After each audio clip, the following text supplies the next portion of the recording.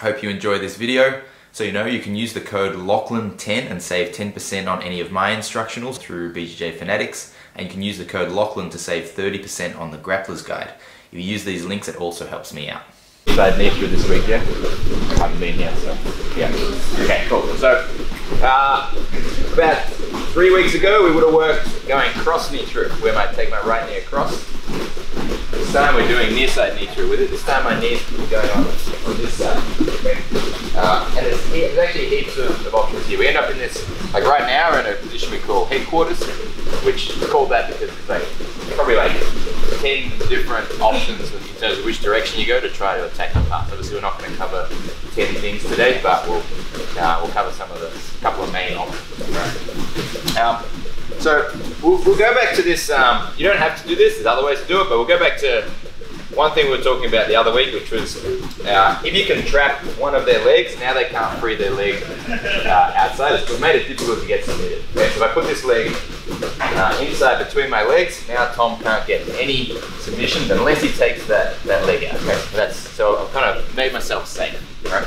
So I can push that ankle down. I come out a little bit to my left first, so now that leg's between my leg, and then I step out to the side and I pin Tom's leg with my right leg. Okay? So now I'm pretty safe, right, from submissions, at least immediately.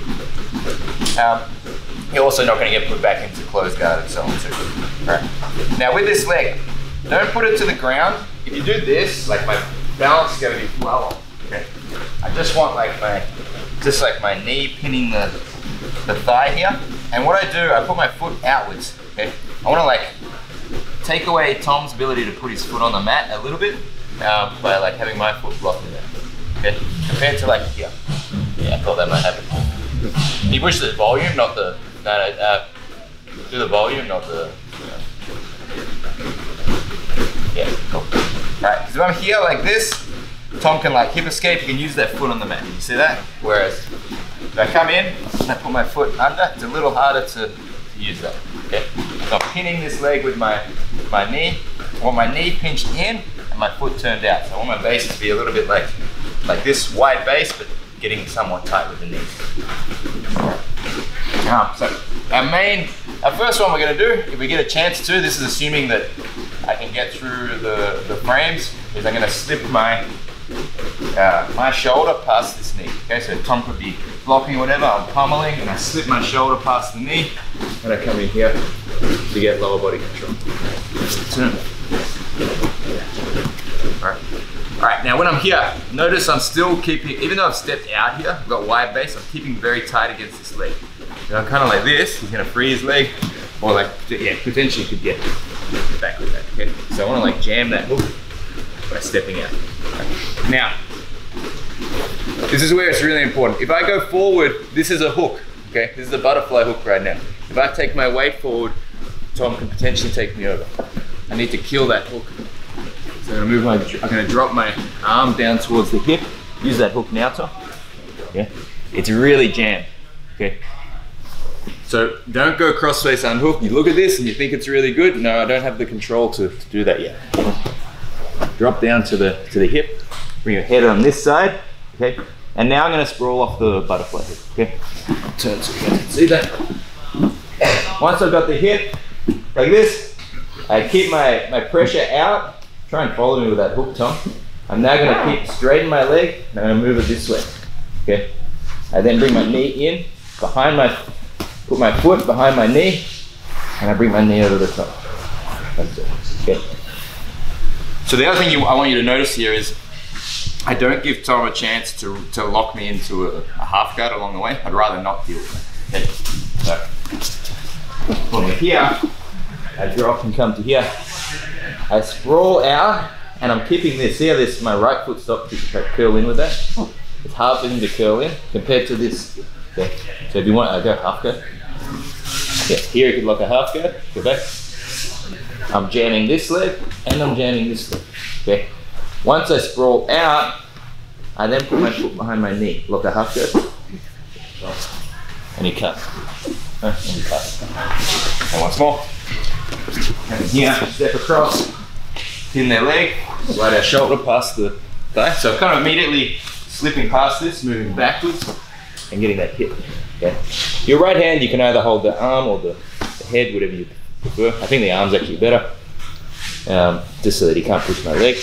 Sprawl your leg, like so, and then move it. So I kind of drop my hip, move it to the side, okay? And then bring my knee in and foot behind my knee.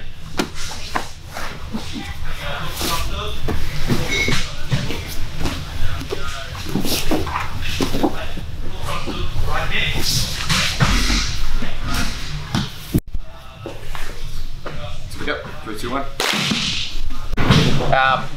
Another very common reaction is actually guys, just watching, a lot of people grabbing the knees to start this. You won't get anywhere near where you want to get if you grab the knees, okay? Yeah, Tom just puts his foot in my bicep, right? I need to grab ankles or shins, okay? This blocks his like entry to my biceps. Now I can actually get the leg, okay? So I go here, I get to this near side knee through position, and pretty common reaction is for Tom to start using this to kind of push me away. He turns his knee in, right? So in fact, and that can be that he wants to do that. Usually he'll be framing, and then he's kind of trying to push with that knee, and then he gets a bit of space and tries to get his leg back. Or it can be a reaction, like if he knows he goes to push, I go for the knee cut, and he might go here to block my knee coming across. I won't go that cross knee through, and he gets this. Okay. So what I'm going to do now, I'm going to squash his legs together and pass behind. So if you keep the top leg pinned, he can't open his legs out. You can't lock a guard if your knees are pinched together, right? You need them inside that positioning. So then we can pass behind and get around there, right? Now, what I'm going to add to make that a little more difficult is Tom's going to frame as well. Okay. Yeah. So now I can't pressure here. All right. So as Tom turns his knee in, I'm not going to be able to go like here and squash the leg. I'm going to have to move down and back. Okay. So push my shoulders. I'm going to bring my chest on top of the side of the leg and sprawl out this way. Okay. What I'm aiming to get here, turn, is this grip, like I'll say the belt. It's actually better if it's on the pants, but now the belt's available. Like far side with my forearm locked across the hip. So when I get this with my shoulder on the inside, Tom tries to turn himself to his right, and he should be pretty stuck. Okay.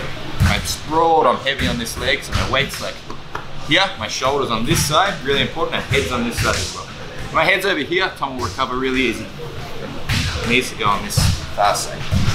So here, Tom frames, pushes. Okay, bring it in together. So next thing I want to do, I'm trying to put my head down. He's framing, and we're pummeling through, looking for the elbow, and trying to put my head down on top of the shoulder here. I should be able to beat this top frame once I get this elbow. So Tom pushing with that. Should be able to get my head down. All right, now let's turn. Okay, I want to pass around, but his feet are hooking. Right? So then you might block with his hook.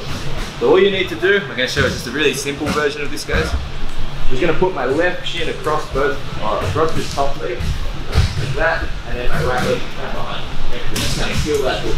Right? You can use that hook to bother me. My left shin over the top, and I take my leg behind. So come in, Tom frames, and he starts pushing with his leg. And sprawl on this leg, not like this. Okay, see, his frames have worked well there. I need to move back. Take his frames away. I take his arms down more like this. Okay. Good pressure here. I'm going to control the bottom arm. Put my head down. Hold my left shin over the top.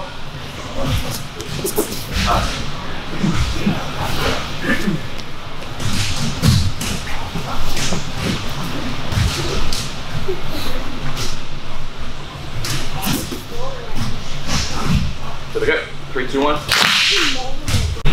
To here. When you smash the leg, the only thing people are generally getting it right, just a few people had to correct on this. I don't want to like sprawl just where I am, so I'm not going like here. It's very hard to get enough pressure on the leg to actually flatten him out. I have to like move sideways and pin the leg. Obviously if you go too far, they free their knees, so it's like you just have to learn through trial and error how far is the right amount. But here, Tom goes to push, I will tend to move more out here. So you see I'm not on the hip, I'm on the leg. My arm's keeping me attached to the hip. Okay. And controlling this arm as well, guys. So I want to grip behind the elbow. I want to stop Tom from being able to get up. Okay, if I grip behind the elbow here, he goes to get up, stuck. Okay. If you just grab here, yeah, or even just even like kept hold of that, just get up on this. Yeah. Like, this is annoying. Now I have to like flatten him out and pass. It's two things I don't do. I've got this already. There's only one thing I do with it. Okay. Even when I go to pass at the end, here he starts trying to get up. He's going to really expose his back compared to here, where yeah, this is going to be one. All right, cool. So let's do some specific training.